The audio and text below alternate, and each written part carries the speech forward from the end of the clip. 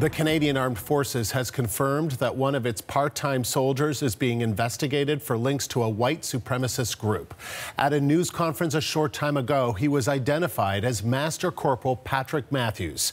He has worked at an armory in Winnipeg and has some training in the use of explosives. The RCMP confirms that a search warrant was executed in Beausejour, Manitoba, and weapons were seized. Earlier media reports say he was a member of a racist organization called The Base, but a military spokesperson couldn't verify that. Here's what the military can verify. He is a Class A soldier, and he last worked in May. So he's basically only paraded with his unit for twice in May, which was approximately about 6 hours. And at that point, we weren't aware that there were any issues. And I just also wanted to tell everyone he does have full-time civilian employment as well. The unit is not scheduled to come back to work until September. I wanted to also assure everyone that Master Cpl Mathews has no ability to obtain explosives through the military, and he does not have the authorization, and he doesn't hold any of the requisite qualifications in order to draw any type of explosives. He has no access to weapons. He has some very rudimentary training on explosives, as any combat engineer would.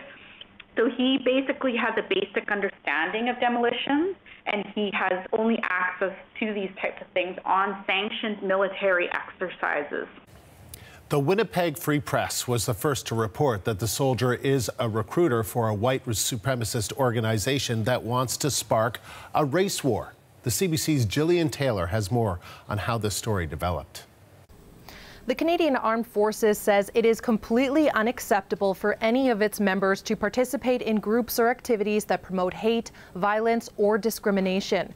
Right now, it is investigating the possibility that a Manitoba member is involved in racist extremist activities. It won't say the details of the investigation at this time. However, the Winnipeg Free Press is reporting the man in question is a reservist in Winnipeg and is actively recruiting for a group called The Base. One of its journalists went undercover posing as a recruit to expose this story.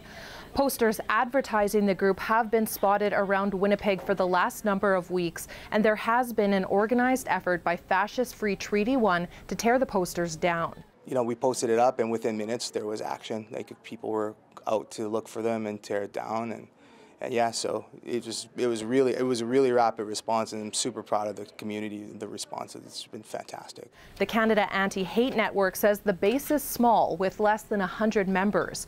Its executive director, Evan Balgord, says the base encourages its members to get military training. We're talking the most extreme of the extreme. We're talking a neo-Nazi death cult, a terrorist group. They worship mass killers, and they want to carry out terrorist attacks to accelerate what they see as a coming race war in Canada and the United States. Balgord says the military must take this group seriously. He puts members of the base on par with ISIS. The Canadian Armed Forces says immediate action will be taken if the investigation finds evidence of racist extremist activities, which could mean legal and disciplinary measures, including release from the military. Gillian Taylor, CBC News, Winnipeg.